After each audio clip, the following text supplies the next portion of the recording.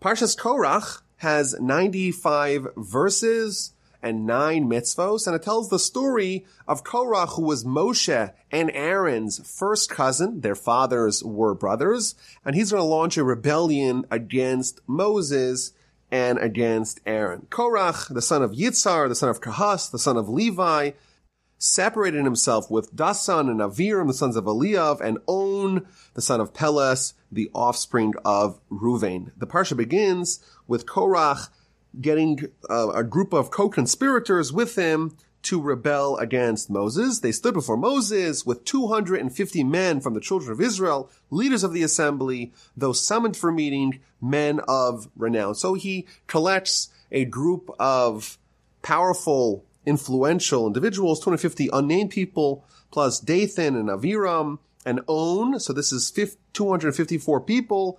And they gathered together against Moses and against Aaron, and they said to them, "Is it too much for you? For the entire assembly, all of them are holy, and Hashem is among them. Why do you exalt yourselves over the congregation of Hashem?" So this is the beginning of the saga of Korach's rebellion. Now Rashi here tells us that Korach, he took himself. The literal translation of the beginning of the Parsha is that Korach took himself, and Rashi gives us various interpretations of what that means.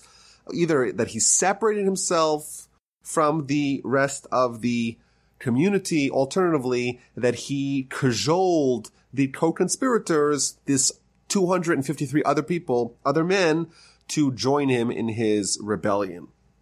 Now, there's a very interesting Rashi here to begin the Parsha. It tells us that when Korach is attributed, he's the son of Yitzhar, the son of Kahas, the son of Levi, it does not go to the next generation to tell us that Levi was the son of Jacob. It stops short.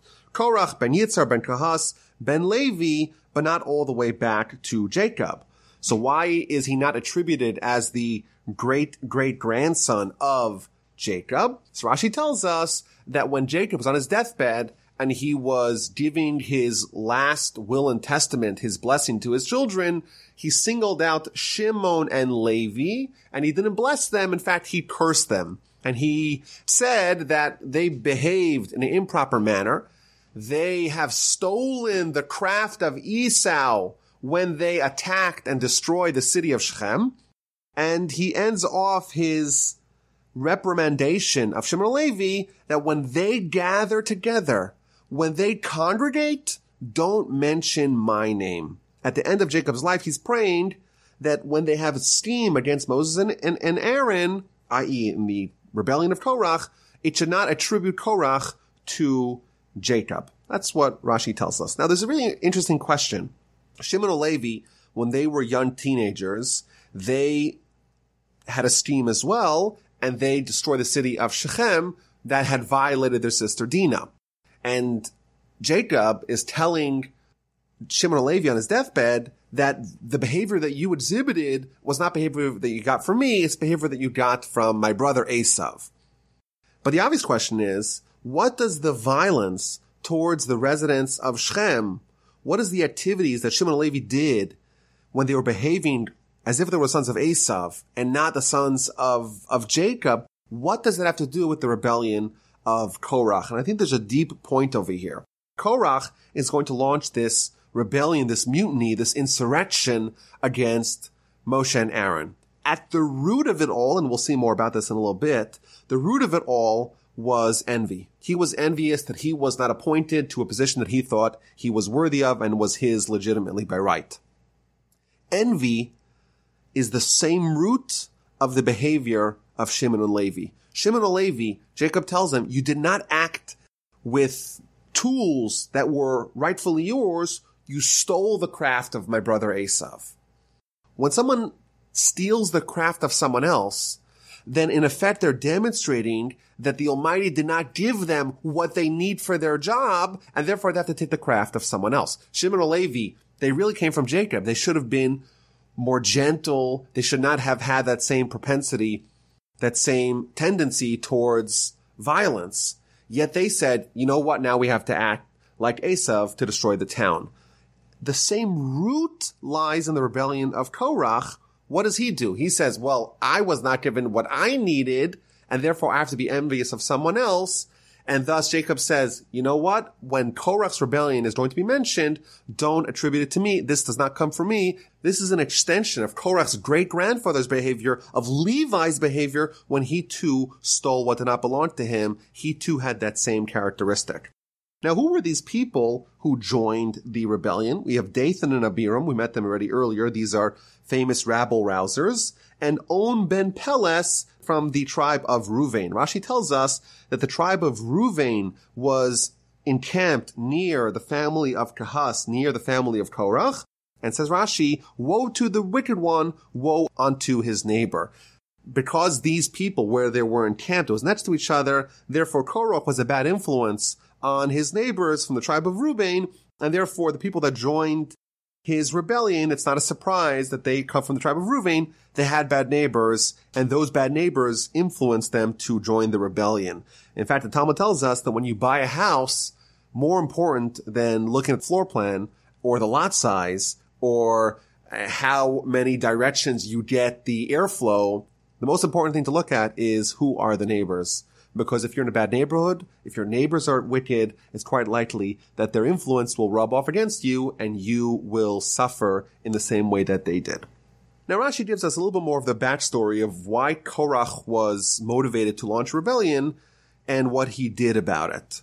And it tells us that really he had no problem with Moses being in effect, the king, or with Aaron being the high priest, being the Kohen Gadol. He was envious when Elitzaphan ben Uziel, which is another cousin. Uziel is the brother of Yitzhar and the brother of Amram. That's the father of Korach and the father of Moses and Aaron, respectively. And Elitzaphan, he was appointed as the head of the house of Kahas. And Korach reasoned that, yes, Amram was the oldest brother, and therefore his two sons, appropriately, one got the kingdom, Moses, and one got the high priesthood. But the next office should be given to me. I'm the son of the second oldest brother of Kahas, and therefore, if you have another appointment to give out, it should go to me. And Elitzaphan is the son of Uziel, who's the youngest brother, and therefore, it was Korach's office, it was Korach's appointment by right, and therefore, this caused and this instigated this rebellion. Now, it is interesting that the initial beef that Korach had was with the appointment of the mutual cousin as the head of the family of Kahas, with the appointment of Elitzaphan. But once he gets into the quarrel, he begins to question Moshe and begins to question Aaron. Why is Moshe the king? Why is Aaron the high priest? It's almost as if the initial envy had a compounding effect and it extended beyond the realm of the initial matter. Initially, all he wanted was to be the head of the tribe or the family of Kahas, but ultimately, once he got caught up in the flow of the argument and the quarrel and the dispute, he demanded more. And how did he actually go about doing his rebellion? Rashi tells us something very interesting. It's kind of an odd way that he mounted his insurrection. He gathered these 250 important men of distinction, the majority of them from the tribe of Ruvain, and he said to them, I want to get you all dressed up in garments that are entirely made of techeles wool. And he comes to Moses, and he says to them, okay, see, look at these 250 people wearing garments entirely made out of techeles wool. Does this garment need tzitzis? We read in last week's Parsha that when you wear a four-corner garment, you put tzitzis, you put fringes on it, and then around the tzitzis, you wrap one cord of techeles wool. But here, the entire garment is made out of techeles wool. Does such a garment, asks Korach to Moses, does such a garment need tzitzis on it or not? So Moses responded, of course it does. Of course, why would this garment be any different? Of course, this garment needs to have tzitzis like any other garment. And Korach started laughing. I don't get it. If you have one strand, one cord of techeles, that absolves the entire garment. That's enough. And here, if you have an entire garment, the whole garment's made of techeles, all the more so, it should be absolved. That's what the Rashi tells us. Now, the Midrash extends this a bit further. The Midrash tells us that Korach had an additional question. We know that on the doorpost of our homes, we put a mezuzah, which is a citation from the Torah, 2 paragraphs from the Torah. Korach asked Moses the following question. Suppose you have a home, the home is stockpiled with Torah scrolls. Does such a home need to have mezuzah on the doorpost? And of course, Moses tells him, yeah, of course, why would this house be any different? Doesn't matter what the house contains. If there's a house, it needs to have a mezuzah. And again, they started laughing. I don't get it. If you have one tiny citation, 2 paragraphs from the Torah, and you put it on the door, that absolves the whole house. But if you stockpile Torah scroll upon Torah scroll in the whole house, it doesn't cover it, doesn't make any sense. And this was the argument that Korach uses to justify his claim that we don't need Moses, we don't need Aaron. The whole assembly, all of them, they're all holy. Why are you any better? Why is Moses and Aaron any better than us? And the obvious question is, what does a garment made entirely of tcheles and a house entirely full of Torah scrolls, what does that possibly have to do with Korach's claim that Moses and Aaron are illegitimate? So my grandfather, of blessed memory, he explained a very deep and interesting idea. Korach, after all, he wasn't a dummy. He was actually very intelligent and he was very wise. And he was a great Torah scholar. The only thing is that he had a certain envy. He had a certain desire for a post, for responsibility, for an office that was not given to him by God. And he developed an entire philosophy, an entire Weltanschauung about how the world works and how mitzvos work, that he used that to create the argument as to why Moses and Aaron are unnecessary. Korach believed that mitzvos are there to absolve us from responsibility. And therefore, you have a garment, and on the garment you put tzitzis, and on the tzitzis you put 1 cord of tcheles wool. And of course, the tcheles has deep meanings, the tcheles reminds you of God, and this absolves you. This is the minimum that you need to fulfill your requirement. However, in an ideal world, suppose you could have everything that you wanted. If there was no scarcity, then of course you should wear a garment that's entirely made out of tcheles. Isn't that even better? It's just that it's very difficult. Tcheles is very expensive and it's not reasonable. And therefore the Torah says, you know what? All you need is 1 stream that absolves you of any responsibility. Similarly, ideally, what should be in your home? The home should be full of Torah scrolls. Isn't that the best thing to have in your home? Isn't that the best thing to store in your home? It's just that, that's not practical. It's expensive. We have scarcity. And therefore the Torah says, okay, just put, the small citation, the mezuzah on the door.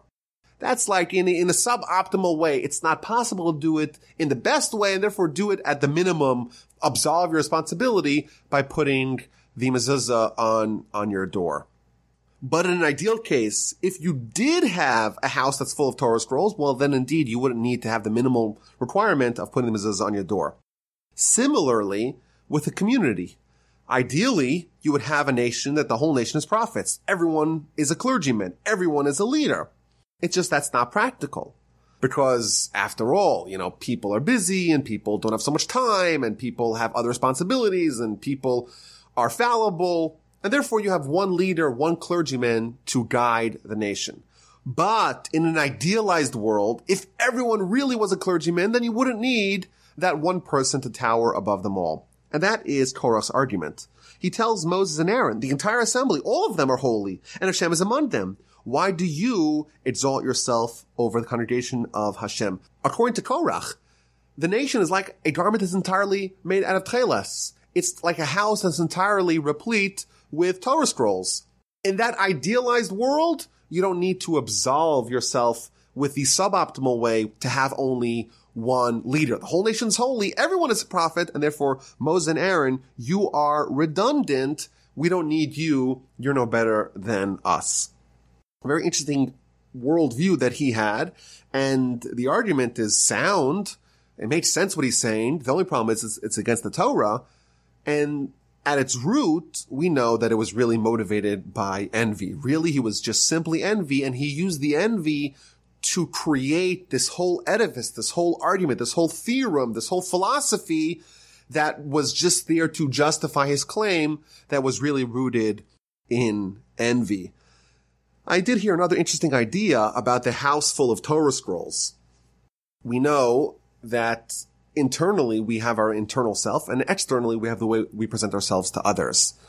And it's important for us to not only cleanse ourselves internally, but to also, when we speak to other people, when we interact with other people, when we interface with other people, it should be done also in a way that is fitting who we are internally. And the Chassam Sofer, one of the giants of the 18th and 19th century, he says that even if someone internally is like an angel, i.e. like a house that's full of Torah scrolls, your mouth, which is the interface with the world around you, has to also be holy. You also have to put that mezuzah on the door, so to speak, on the door to your world, where you connect with the world around you. It also has to have a mezuzah. And we see with Korach, it's clear from all the commentaries that Korach was not a simple man. He was, of course, the first cousin of Moses, and he was a leader amongst the Jewish people. And it seems like he had righteous intentions, at least up to a certain point. The problem is that his mouth led him astray. His mouth was the way that he interacted with other people, and that is where he kind of got tripped up.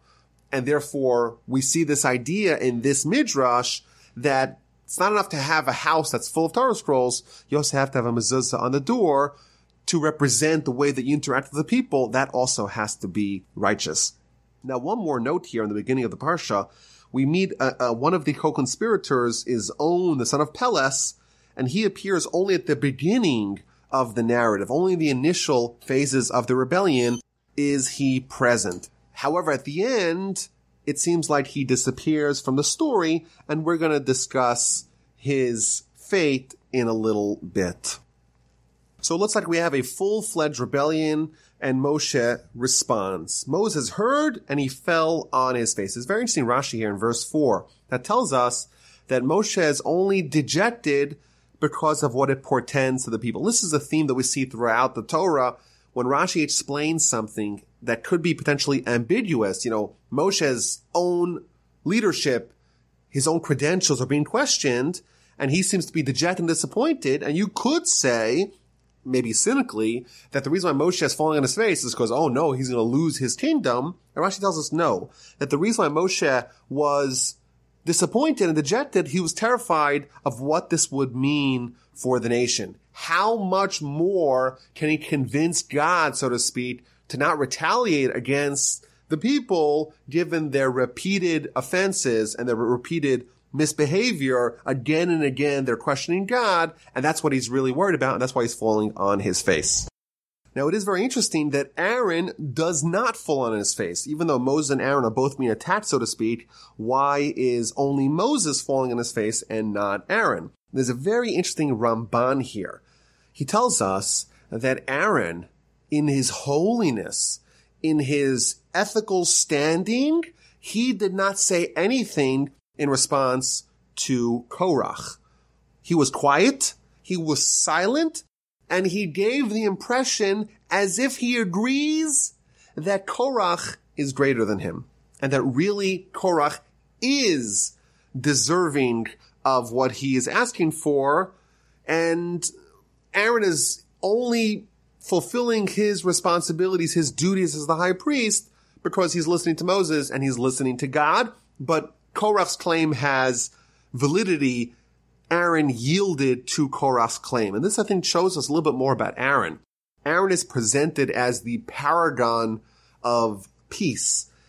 The Mishnah tells us in Pirkei Avos, you should be from the students of Aaron, loving peace and pursuing peace. Aaron is always not only desirous of peace, but doing anything he can to pursue peace. And if it means to yield his own job, to forfeit his own responsibility, to give up being high priest in favor of Korach, that's what he will do. Only Moses falls on his face. Aaron doesn't. Aaron on his own is really willing to yield.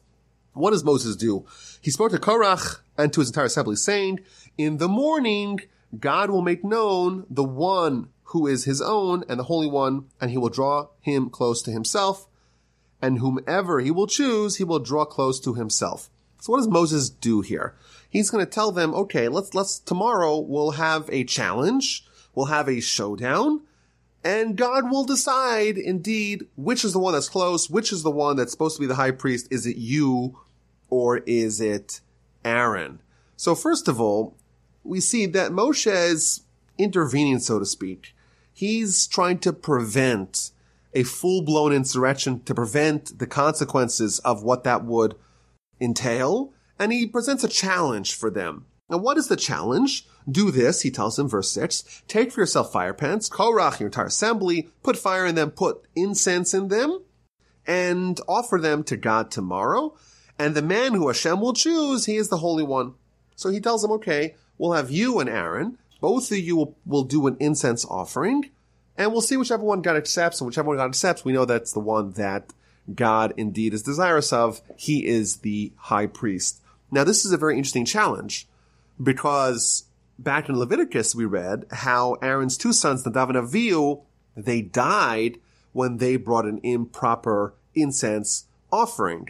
And therefore, what Moshe is telling them here, he's trying to steer them off. He's trying to say, be careful what you ask for, be careful what you wish for, because you remember what happened to Nadav and Avihu when they brought an incense offering that wasn't proper. They died, and Moshe hoped that this would be enough to bring Korach back to his senses and to allow cooler heads to prevail and to quell the rebellion. Also, he tells them, let's do it tomorrow.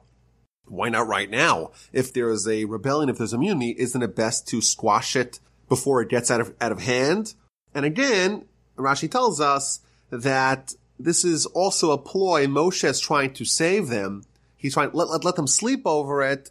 Let them make sure that they really want this, because if they go ahead and contest Aaron and in effect contest Moses and in effect contest God, then it's not going to end up well for them.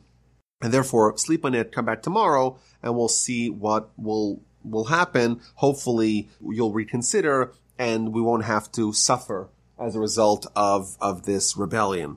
Now, Rashi tells us here in verse 7 something interesting. He tells us that Korach really was a wise person. But why is he acting so foolishly? And it tells us that Korach, he was a prophet, and his prophecy, his vision, actually led to his downfall. Because he saw his lineage, he saw great descendants that were going to come out of his offspring, namely Samuel, Shmuel, who was equal in some ways to Moses and to Aaron. And therefore he said, okay, it seems like I'm going to have a very bright destiny, a very, very bright future. I'm going to have all these righteous descendants, and therefore all this greatness is going to come out of me, and I'm not going to obviously die. I'm going to have continuity. I'm going to be saved. But the truth is that his children were saved, but he himself went down very severely in a very miserable fashion. So Moses says to Korach, hear now, O offspring of Levi. In Hebrew, this reads that Moshe is speaking to them very pleasantly. Again, we see Moses trying to intervene, to circumvent, to curb the insurrection, to appease them. Is it not enough for you that the God of Israel segregated you from the assembly of Israel to draw you near to himself? After all, you're a Levite. You perform a service in the tabernacle. You stand before the assembly to minister to them. You do have something. Why do you need to ask for everything? He's reminding them that you do have a unique distinction. God did elevate you above the entire populace.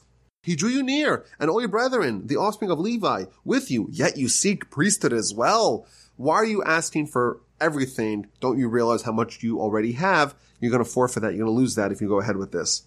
Therefore, you and your entire assembly that are joined with you are against Hashem, and for Aaron, what is he that you protest against him? And again, Moses is constantly trying to stem, to curb this dispute, and he's going to take action. He's going to actively try to stifle the dispute and try to resolve it amicably. Moses sent forth to summon Dathan and Abiram. These are the other participants in the dispute. He says, okay, let's talk. Let's resolve this. Let's stop the rebellion. Let's end the division. But they said, we shall not go up. You took us out of the land of milk and honey. You took us out of the land of Egypt. We're going to die in the wilderness. You seek to dominate us yet further. You promised to bring us to the land of Canaan, the land flowing with milk and honey. But we have nothing. Even if you would gouge out the eyes of those men, we shall not go up. There's nothing that you can do that would make us have a dialogue with you that would prompt us to end this dispute. Rashi tells us that there was a haunting truth in their words. They said to Moses, "We will not ascend." And the truth is that their words were correct. They went only downhill from there on out. So Moses is trying to remedy, to reconcile, and he has no one who wants to bite, no one wants to participate. This distressed Moses greatly, and he said to Hashem, "Don't turn to their gift offering. I have not taken even a single donkey of theirs, nor have I wronged even one of them." So Moses now begins to pray to Hashem, to the Almighty, that the Almighty should not accept their offering, should accept instead Aaron's offering, and to show all that indeed Moshe was acting in accordance with the instruction of God. There's a very interesting Ramban here. The Ramban translates the word minchasam, their gift offering, as their prayer, as if Moses is telling God, don't accept their prayers. And you would imagine that their prayer would be inefficacious. After all, these people are questioning Moses, they're questioning Aaron, they're causing division, dispute, discord amongst the nation, and yet Moses is worried that their prayer may work. And therefore he has to neutralize their prayer with the prayer of his own. And this, I think, tells us the power of prayer, the extent of prayer. Even someone like Korach, who's starting up with Moses, the greatest man that ever lived, his prayer could have potentially brought him victory in the showdown with Aaron. We read in prayer in the liturgy, Karov Hashem lechol korav. God is close to all those who call him, provided they call him with sincerity, with being genuine. Even if someone is a sinner, even if someone is wicked, even someone as wicked as Korach, who's causing all kinds of disunion amongst the people, if they call to God, their prayer can be listened to. The Talmud talks about a thief amidst his robbery praying, and that is still a legitimate prayer, because it doesn't matter who someone is in aggregate. When they call out to God, God listens, and therefore Moses has to pray that their prayer not be accepted. And we see also, in addition over here in verse 15, a theme that we saw at the end of Exodus, that Moses is fastidious with public money. I didn't take even a single donkey for them. Rashi tells us this refers to when Moses went down to Egypt to save the Jewish people. His transportation he provided for himself. You would think, if he's going to save the nation, they should provide him with the donkey, but no, he took it for himself. And that shows that he is the paragon of a righteous, of a honorable leader, and therefore that's part of Moses' prayer to justify his request that Korach not win. And Moses again reiterates to Korach the terms of this showdown: bring the fire pan, bring the incense, Aaron with his fire pan on one side, you with all your co-conspirators on the other side. And indeed, the following day they did that. Each man took his fire pan, they placed a fire upon it, put incense on it, and they stood at the entrance of the tent of meeting with Moses and Aaron and Korach and his assembly, and everyone's gathered there at the entrance of the tent of meeting, and the glory of Hashem appears to the entire assembly. Now, why is the entire assembly there? Rashi tells us that Korach, like a populist demagogue, managed to rile up the masses against Moses and Aaron. You would think that whole night he was praying, he was trying to find favor, to find merit in his own righteousness. But no, that whole night what he was doing is making the rounds, going to every one of the tribes and trying to have them join his rebellion. And he tells them, do you think I'm doing this for myself? I'm just trying to get my own honor? No. I am starting this campaign against Moses for all of you. They took all the goodness that really belongs to you. This is electioneering 101. When you really want something, but you convince the masses that really it's in their best interest to support you, and indeed the whole assembly is there, and many of them have a leaning towards Korach against Moses and Aaron. And God is now arriving, so to speak. The glory of Hashem appears amidst this showdown. And Hashem tells Moses and Aaron, separate yourself from the assembly. I'm going to destroy them. I'm going to get rid of these rebels. And they start praying, and they tell God, God of the spirits of all flesh, shall one man sin, i.e. Korach, and you're going to be angry with everyone? It's not fair to destroy everyone because of the sin of one person. Now, there's a very interesting Ramban here, and he begins a theme that's going to be strung out throughout the whole Parsha. He says, I don't get it. If the Jewish people did not sin, none of them rebelled against Moses, then why indeed did God say, I'm going to destroy the whole nation, the whole assembly? And if they did sin, and they're all guilty as Korach is in this rebellion, what is the claim of Moses and Aaron? One person sinned and you're angry with everyone? No, it's not just one person that sinned, it's everyone that sinned. So it doesn't seem to really fit. If God is going to accuse all of them of being rebels, how does Moses and Aaron say, no, it's really only one person that is the rebel? And the Ramban says something very interesting here.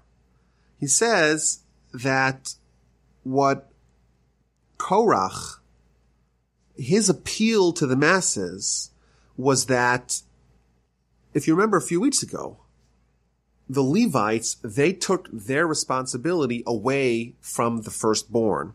And therefore, the whole nation, every family had their own firstborn, who was supposed to be like part of the Levites, the clergymen, and now they all lost that responsibility. And Korach came to the masses, to all the tribes, and says, okay, I'm going to restore the role of the firstborn. I'm going to take that back away from the Levites. And therefore, the people said, okay, well, that sounds like a pretty good offer. I'd love to have my big brother. I'd love to have someone from our tribe to be one of the clergymen. And therefore, that's why they joined.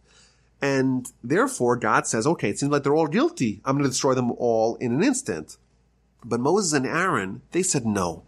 They found favor. They found merit. They found justification and vindication because truthfully, it's only Korach who is the instigator. He's the one who is seducing the nation. And therefore, because he's the instigator, he's really the only one that is kickstarting this rebellion. He should be the only one that is put down, that's punished, and that is a way to actually teach the nation that really it's Korach who was the problem, not everyone else. If he's singled out, then maybe the lesson will be learned not to follow the next Korach that may come down the pipeline. A very interesting dialogue over here that we see in verse 21 and 22 between God and Moses and Aaron, and how the Ramban explains what was Korach's sell to the people. The sell was that the role of the firstborn, it was unfairly usurped from the Levites, and I'm going to restore that, but truthfully that was done per the instruction of God, and therefore Korach was wrong. So even now, the two sides are, so to speak, facing each other, and still Moshe has a relentless effort of trying to appease and trying to reconcile, a last-ditch effort at peace. Moses stood up and went to Dathan and Abiram, and the elders of Israel followed him. And Rashi tells us that he was trying to reconcile, he was trying to appease them, he was trying to find some way to resolve this before everyone is going to have to suffer.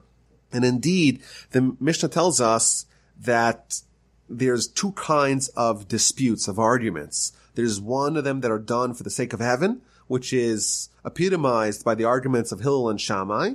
And there's a second kind of argument that's not done for the sake of heaven, and that is the argument of Korach and his group and his minions and his cohorts.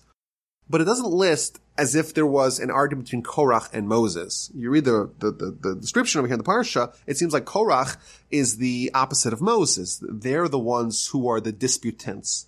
Yet the way the Mishnah describes it is that it's Korach and his cohorts. That's the epitome of a machlokas, of a dispute that's not done for altruistic reasons for the sake of heaven. And what this tells us is that this is really a one-sided dispute. Moses was not an equal participant in this dispute. Moses was not a participant at all. He was not trying to argue, to fight, to disagree with them. He was constantly, until the very end, trying to intervene, trying to forestall this dispute, trying to end it in an amicable way.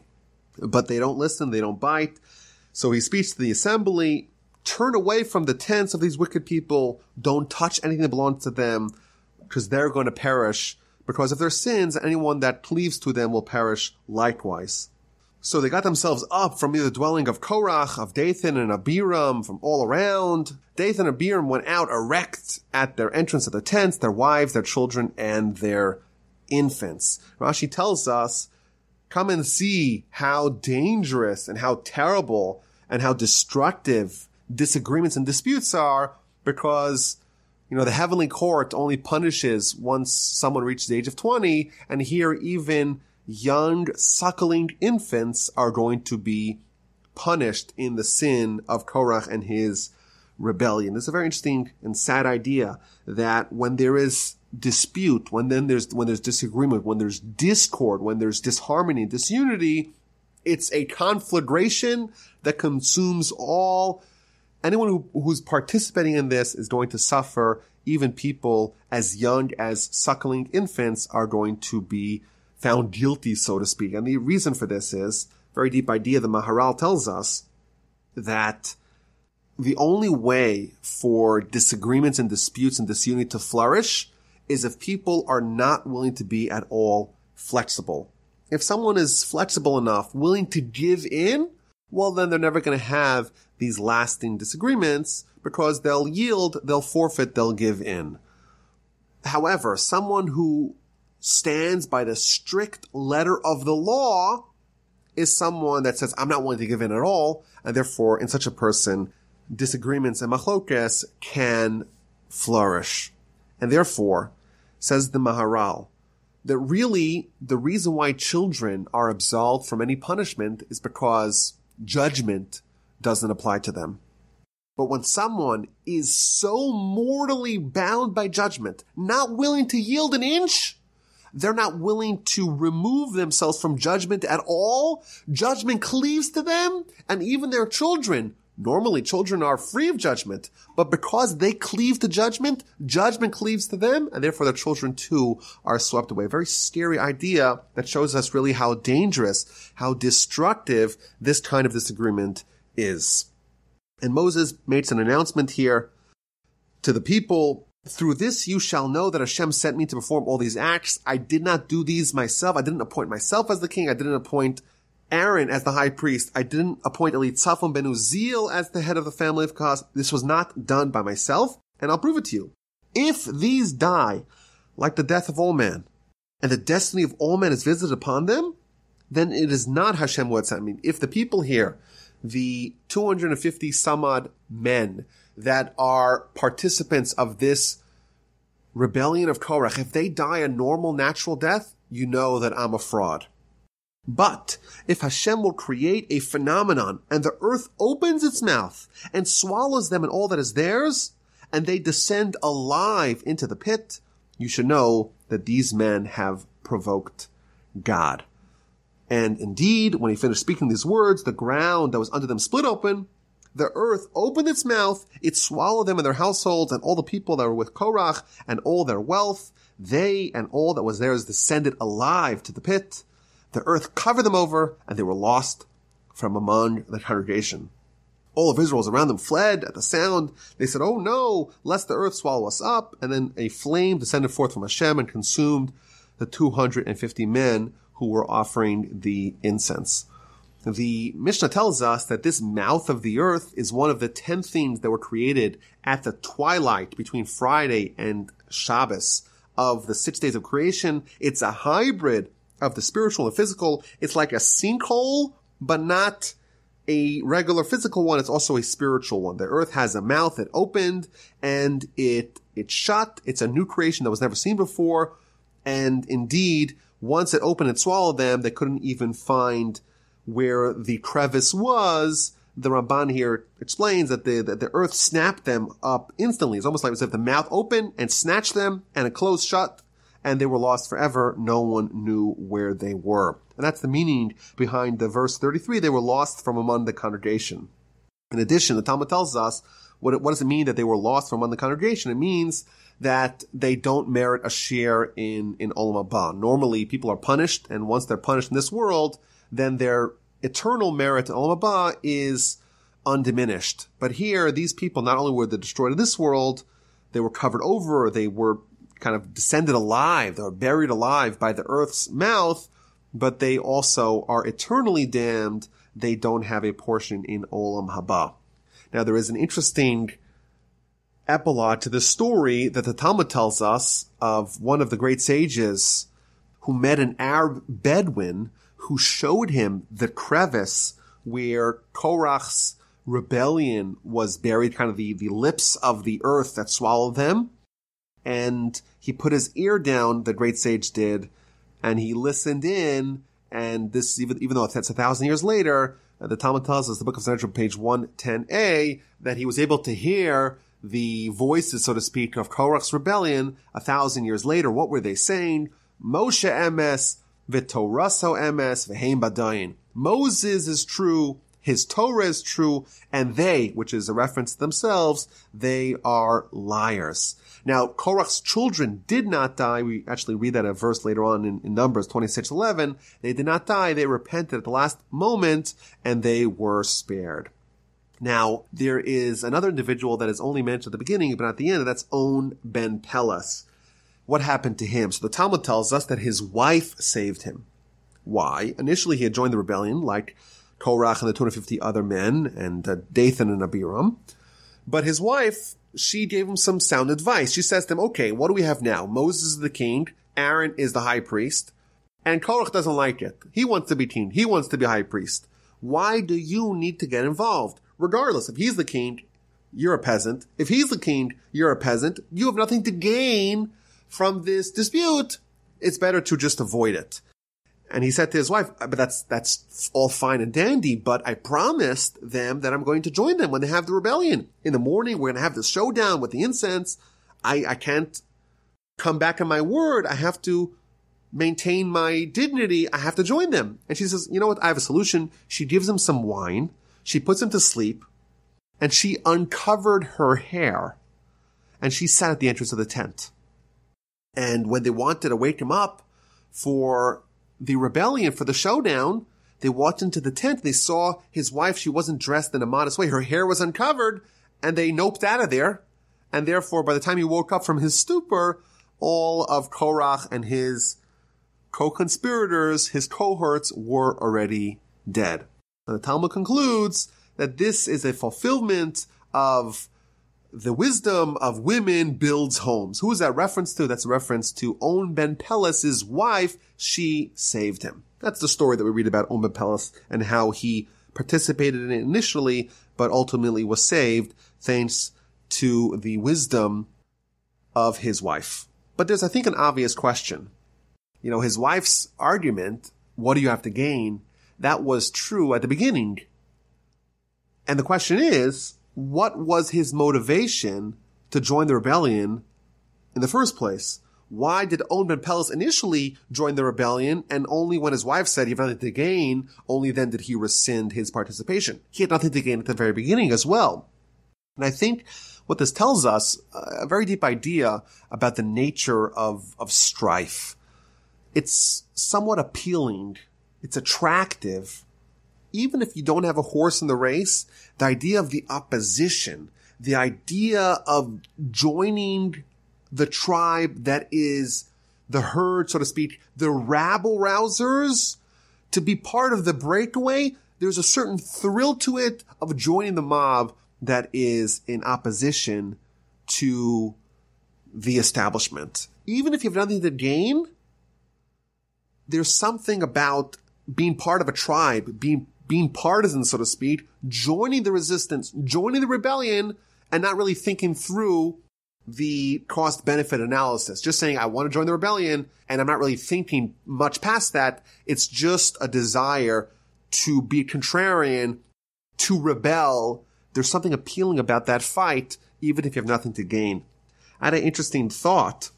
There is a informal word in English, to own someone, which means to, like, according to Google, means to utterly defeat an opponent or a rival, to completely get the better of them. I was thinking maybe this individual, On ben Pelas, he's the origin of that term, to own someone, which really means you have nothing to gain. It's just something that you want to participate in the fight regardless of whether or not you gain something. I think maybe this is a good lesson in today's volatile political landscape. People kind of develop their tribe and their partisan affiliation, and they want the other side to lose, even if it doesn't mean that they gain anything. They want to own them.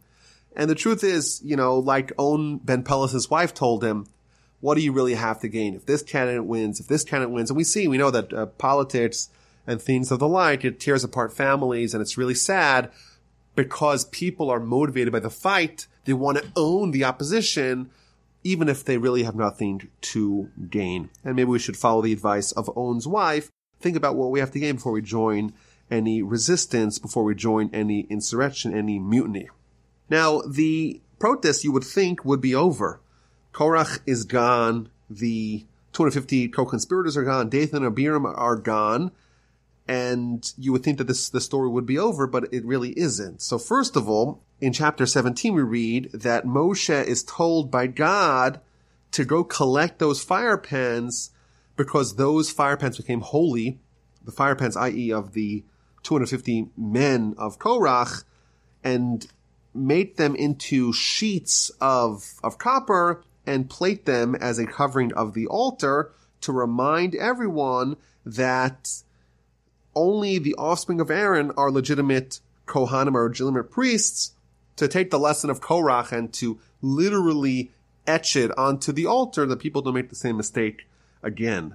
In verse 5 we read, as a reminder to the children of Israel, so that no alien who is not of the offspring of Aaron shall draw near to bring up the smoke of incense before Hashem, that he not be like Korach and his assembly, as Hashem spoke about him through Moses. This last line here, to not be like Korach and his assembly, it's actually a mitzvah that we find in the Torah, that there's a prohibition to behave like Korach and his assembly, to make a dispute, to make a division, and sometimes, even if you're right, to yield and to not maintain, to not perpetuate these kinds of disagreements. There is a line made famous by Rabbi Israel Salanter. He said that the most dangerous kind of enemy is someone who believes that they're behaving per the instruction of God. When someone believes that they have the religious zeal and the religious legitimacy to do what they're doing, they can behave in terrible ways.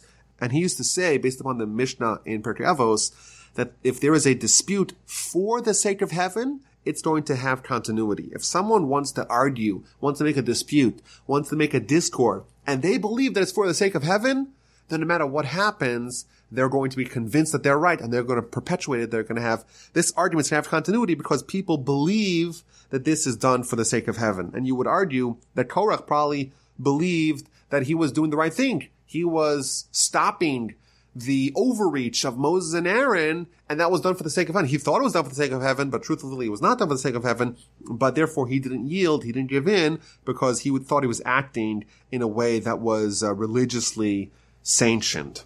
So these fire pans are made as covers for the altar, and in verse 6 we read, the entire assembly of the children of Israel complained the next day against Moses and Aaron, and they said to them, you have killed the people of Hashem. Even though the people were guilty of insurrection, of rebellion, but the nation, the assembly, they say to Moses and Aaron, no, you killed the people of Hashem. And all the commentators are trying to figure out, we saw a miracle once in history, the land opening its mouth and swallowing them up. Obviously, Moses and Aaron were not acting on their own. So what's the complaint now?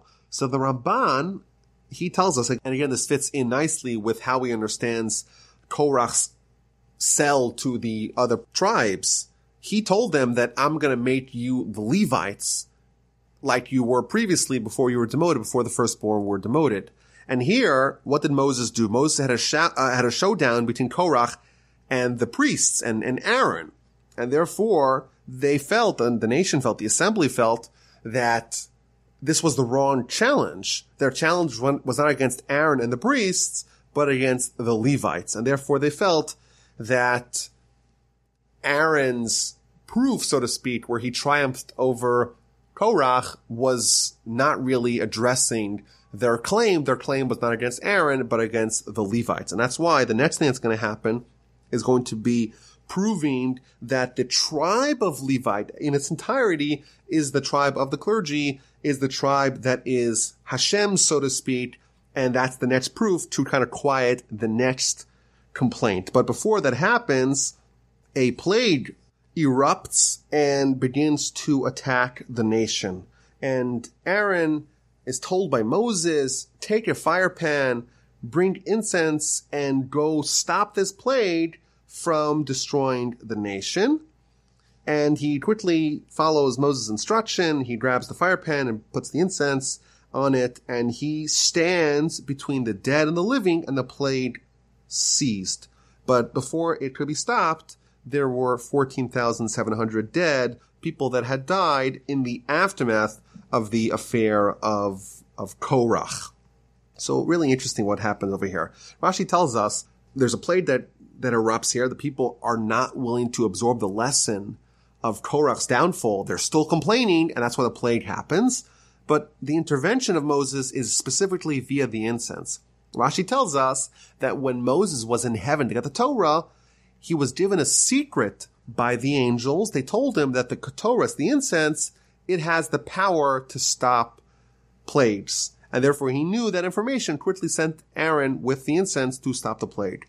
A second reason why the Ketores, the incense, stopped the plague, Rashi also tells us, it's because the people, when they saw Korach and his collaborators, when they saw them dying as a result of this Ketores incense showdown, they said, this Ketores, this incense, it's poisonous, it's dangerous. After all, Nadav and Avihu died, and here we see the 250 men plus Korach and his co-conspirators are dying as a result of this as well. And therefore God says, oh, you think it's dangerous? Watch, you'll see it actually saves you. It will stop the plague. Rashi also tells us there's an interesting dialogue here between Aaron and the angel of death. The angel of death here is sent by God to go on a rampage against the nation to have a plague, and then Moses sends Aaron with the incense to stop it. And the angel of death tells Aaron, let me go. I'm being sent by God. And Aaron tells the angel of death, no, I'm being sent by Moses. I have to stop you. And just an interesting dialogue here. And ultimately, Aaron said to the angel of death, he says, well, Moses doesn't act on his own. He's acting per the instruction of God. And they went to Moses, and indeed the plague stopped. But again, the people still are questioning the supremacy of the Levites, and therefore one more great miracle is going to dispel that notion forever. Hashem spoke to Moses, saying, speak to the children of Israel and take from them one staff for each father's house, from all their leaders according to the father's house, 12 staffs. Each man's name shall you inscribe on the staff, and the name of Aaron shall you inscribe on the staff of Levi.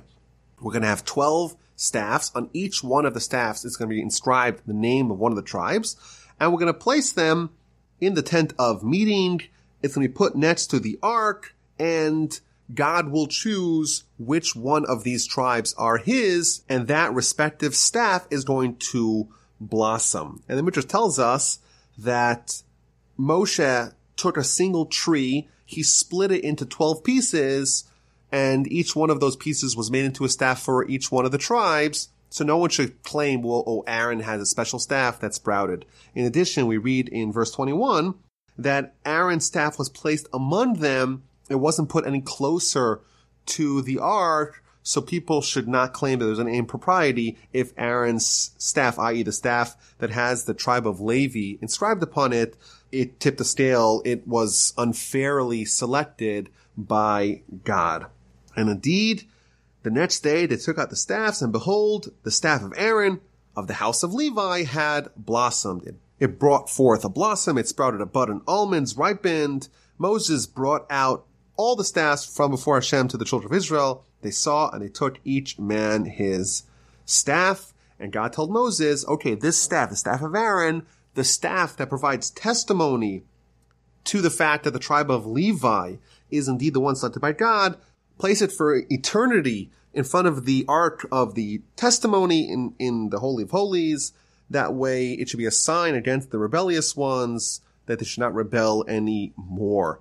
And indeed, this staff, it was held outside the ark along with the vial of manna, along with the anointing oil. And in fact, when the ark was hidden at the end of the first temple era, it was hidden along with the vial of manna, along with the anointing oil, and along with the staff of Aaron that had blossomed into almonds. Once it became clear to everyone that the domain of the tabernacle is only for Aaron and the Kohanim and the priests and the tribe of Levi, the children of Israel said to Moses, "Behold, we will perish. We are all lost. We're all going to die. We're all going to die because we got too close to the tabernacle and to its work. We're going to die."